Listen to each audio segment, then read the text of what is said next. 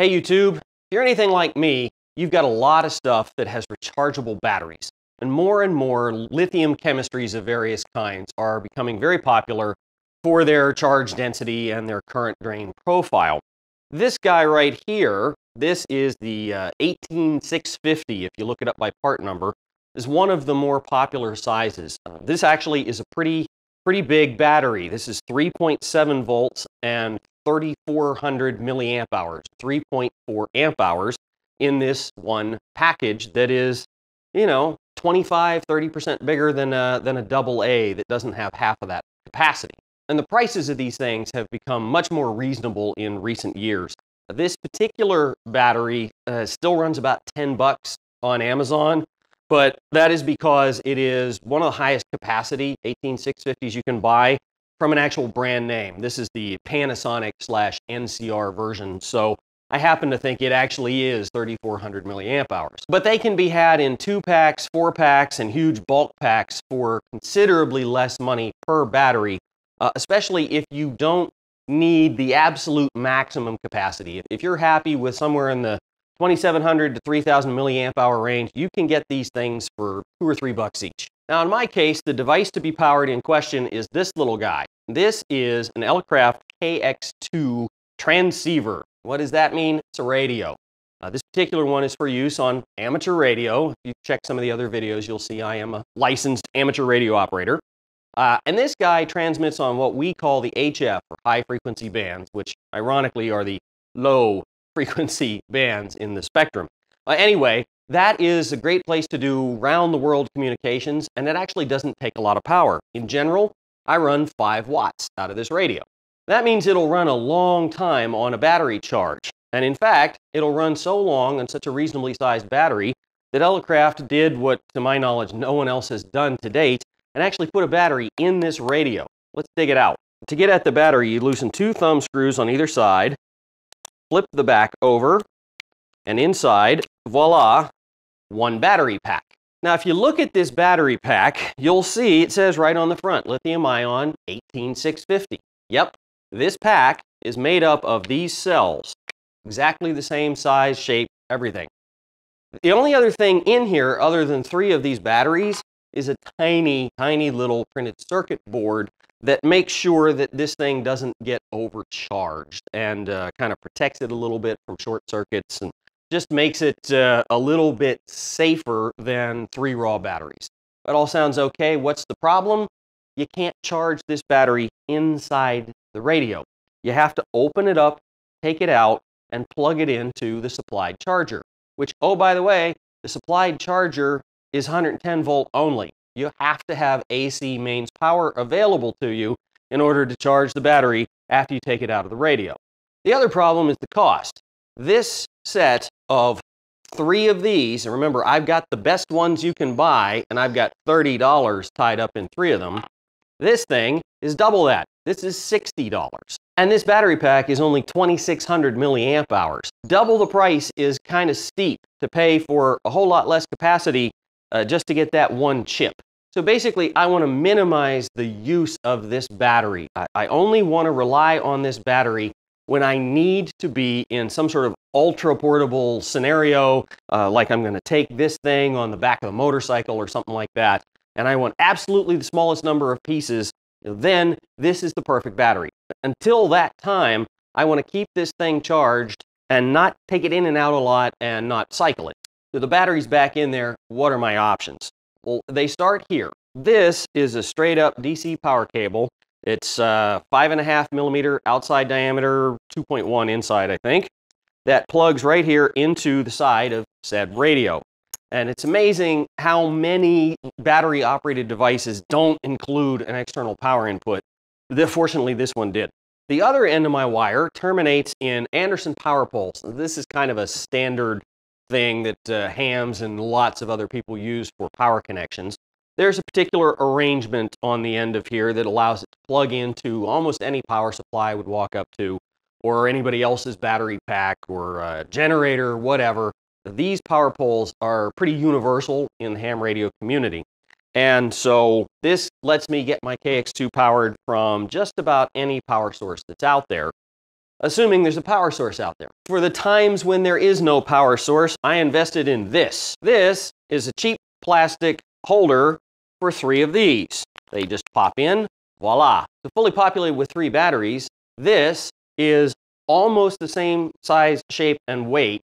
Not quite, it won't actually fit inside the radio, but it's functionally equivalent to the battery that's in there, with the exception of it doesn't have the protection chip for charging, and it has about 50% more capacity. So the plan is simple.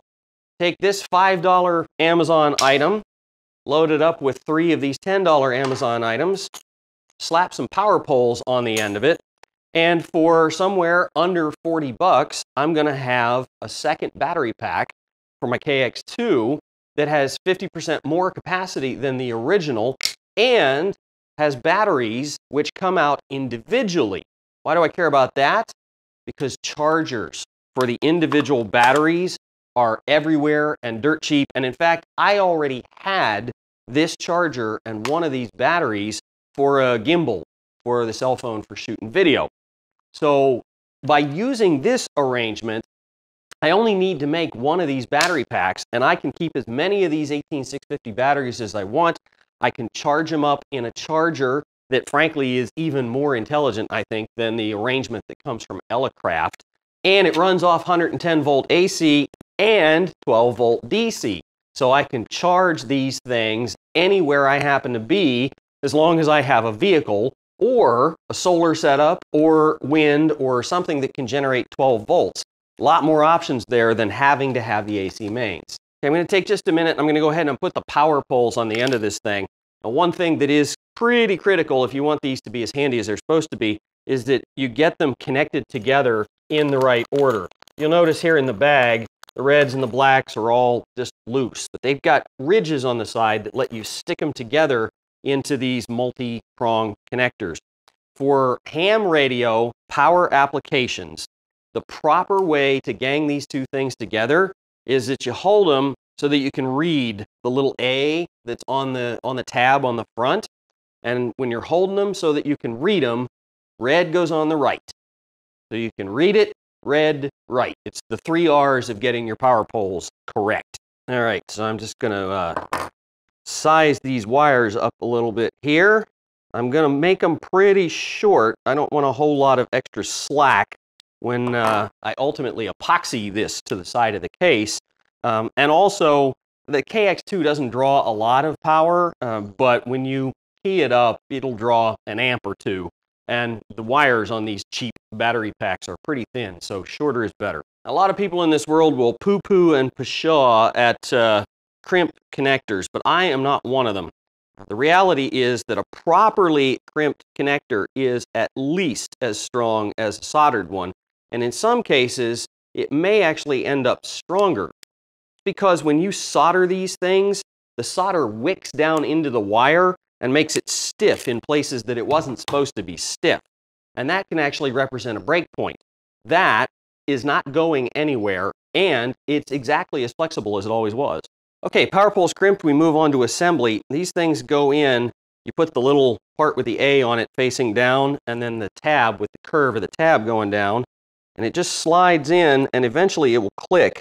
Now, I have never, with a thin wire, been able to do this without getting a little screwdriver on the back of the power pole and giving it a shove. Once you do that, it seats right in, no problem. Okay, with the pack all assembled, first thing I'm going to do is make sure that I do not have any continuity between these poles. I do not want a short circuit in here when I go sticking 3 high-capacity lithium batteries in. Always, always, always remember, there's a lot of power in one of these things and a kind of an unstable chemistry, so it's a bad combination to get wrong. Let's get them loaded up. Get the meter back over here on 20 volts DC and see what our power poles have to say. 12.54 volts DC. That's perfect. That actually is slightly higher than what the built-in battery comes up when you fully charge that thing and you stick it in the radio.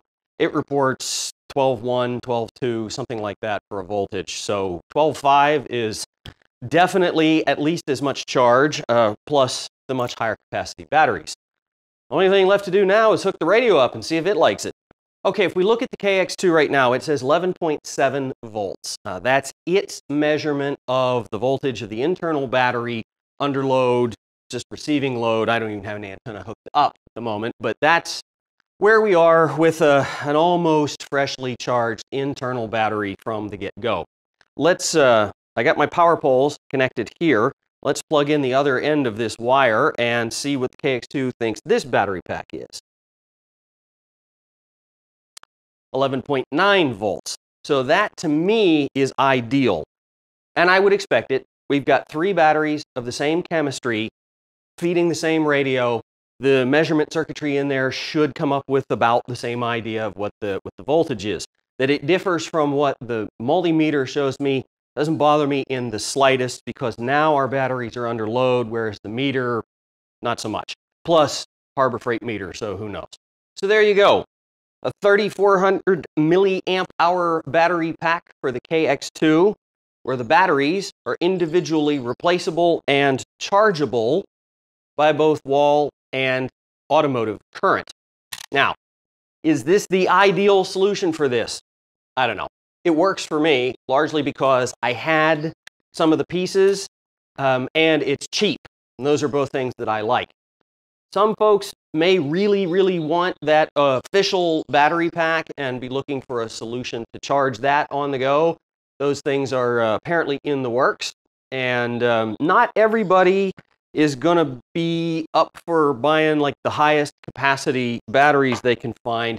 Honestly, you can cut the price of this about in half if you go with a capacity similar to what's in the radio already. And honestly, that capacity is pretty good. If you're operating QRP, you get hours out of that battery. So don't think that these $10 guys are a must for this application. It's good timing for this project. I'm headed out on a camping trip over the 4th of July weekend. I won't see you before the holiday, so happy Independence Day. Try not to blow yourselves up. I need every member of the audience I can get. Questions or comments, leave them down below. And in the meantime, especially with those fireworks and lithium batteries and soldering and whatever else you're going to do, stay safe, YouTube.